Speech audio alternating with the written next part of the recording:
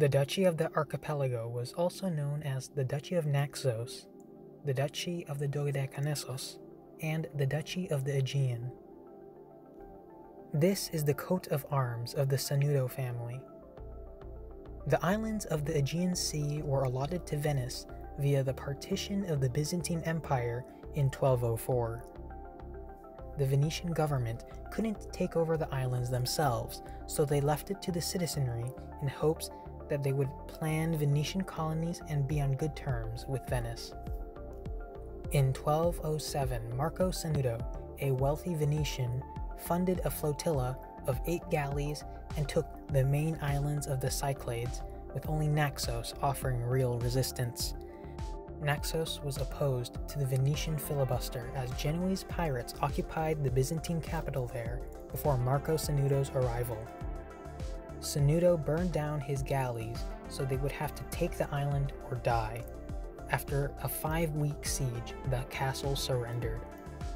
Taking 17 islands total with the aid of his compatriots, these companions were prominent Venetian ship owners and merchants who were already settled in the Aegean, such as in Crete. As such, they were capable administrators and influential businessmen. They soon received islands, with Marco Sanudo keeping 6 prominent islands to himself. Note, some historians also think that Sanudo would have been unable to hold all the islands by himself, especially with raids done by the Byzantines and Lucario the pirate. And thus he founded the Duchy of the Doukas, or Duchy of the 12 Islands, soon bearing the title Duke of the Archipelago given by Henry of Constantinople.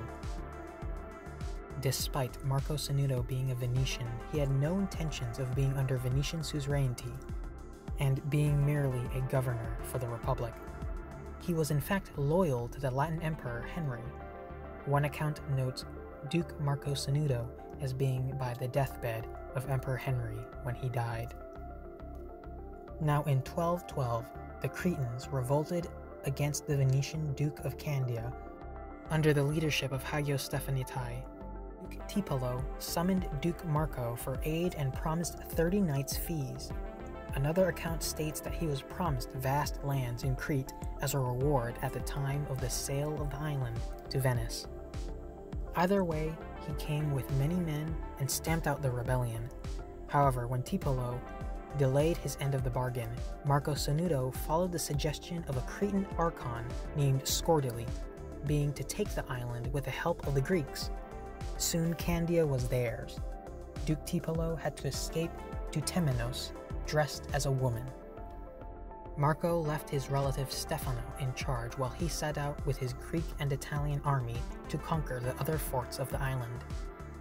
But this was cut short by the arrival of Venetian reinforcements from fair havens. Marco had to hide in a cave while Duke Tipolo fortified a position in Upper Sivriti, modern-day Amari. Duke Tipolo took back Candia via a bloodless coup de main, though Marco still controlled the castle of Belvedere and all the district from Mylopotamos to Cape Spada. He surrendered, seeing further resistance was futile. The terms of surrender were that he surrendered the 7 castles he still held, and he would receive 2,500 hyperperi, and from the land he would take 3,000 bushels of corn and 2,000 of oats. The 20 Greek archons who assisted in the rebellion would be allowed to leave with all their property.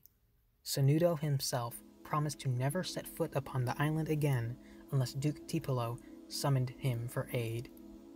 In 1213 he returned to Naxos. This, though, didn't temper his fervor, as soon he fitted out 8 galleys and took to the coast of Asia Minor. He took Smyrna, but the fleet of Nicaean Emperor Theodore Lascaris defeated and captured Duke Sanudo. However, Marco Sanudo made an impression on the emperor, and soon the emperor liberated him and even gave Marco Sanudo his sister in marriage. Marriages today don't really compare. In 1227, Duke Marco Sanudo died. His son and successor Angelo, despite having a Greek mother, was loyal to the Latin Empire. He aided in the defense of Constantinople against the Greeks of the Empire of Nicaea in 1236. He led alongside Geoffrey II of Achaea. Out of gratitude to the Prince of Achaea, the Latin Emperor granted them the suzerainty over Naxos. While occasionally contested by Venice, Naxos was now a vassal of the Principality of Achaea. Now, the Duchy of Naxos had helped the Latin Empire, which angered the Emperor of Nicaea, so he took the island of Amorgos and gave it to Gisi, a Venetian family related to the Sanudo who held 8 islands. They were more loyal to Venice than the Sanudo family. Duke Angelo's reign ended in 1262. This was a year after the Byzantine Empire was re-established in 1261 by the Empire of Nicaea after the reconquest of Constantinople. It's very interesting to see the ambitions of Duke Marco Sanudo, to see his successes and failures, since the islands of the Aegean Sea are so small and relatively insignificant in the modern day. So to see the duchy hold its own amongst its larger neighbors in such turbulent times is impressive.